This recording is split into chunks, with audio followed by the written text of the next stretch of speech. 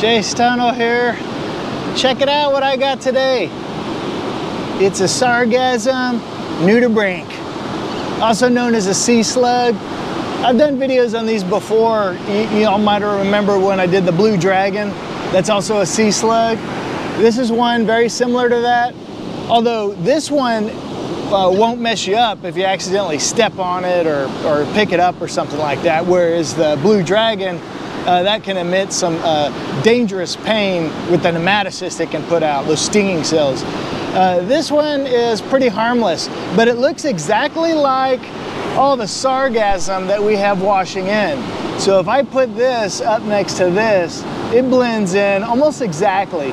And they're actually hard to find, because if you're walking around and you're looking around the sargassum, you could look right at it and not even notice it, because it looks like a blob of just brownish, yellowish whenever it's up on the beach. Now, these sea slugs, they're actually mollusks. So like a snail or clam, you know, one of those things that you find, this is the same way. It just doesn't have an outer shell like you would normally see that a mollusk would have. There's actually about 200 species of these that are known all around the world. This one, you know, for sure is the Sargassum Nudibranch.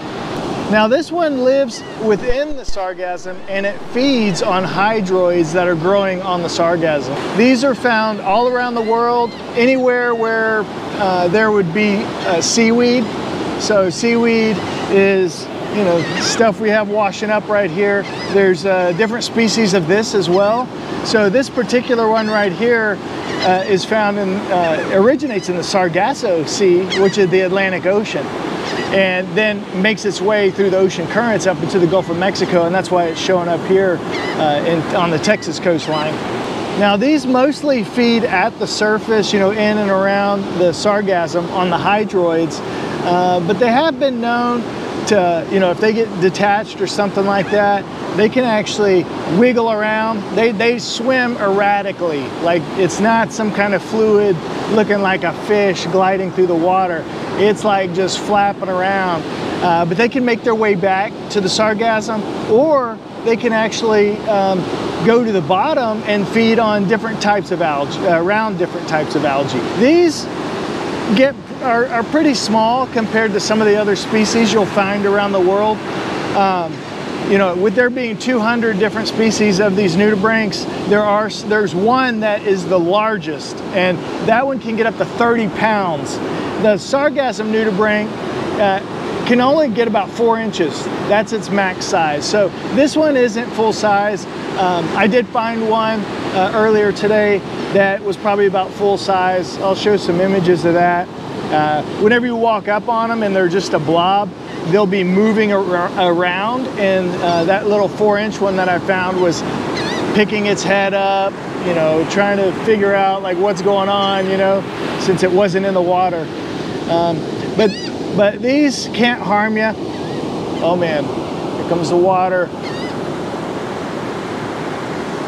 Okay, I think we're safe. Okay. A couple of interesting things about these, how they look. So the head actually has these kind of 2 antenna looking things, 2 tentacles. They're for sensory. They're called rhinophores. And that is to help them with sensory.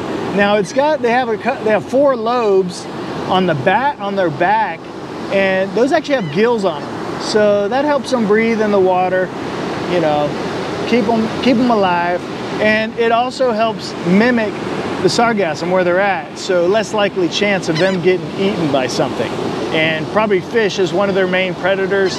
Since they're at the surface, birds could also be one of the predators, and especially whenever they wash in. So there are a lot of birds along the shoreline right here, and if one of these birds would see, like they're all around me right now just waiting for me to drop this thing so that they can come over here and eat it. Some species of these nudibranchs have an ink. This one does not, but some of them, if you go up and you try to pick them up, like the sea hare, that could be like the size of your hand. If you go try to pick it up, it can ink. And the ink is not toxic to humans or anything, although it will stain. So you got to be careful about what you're wearing.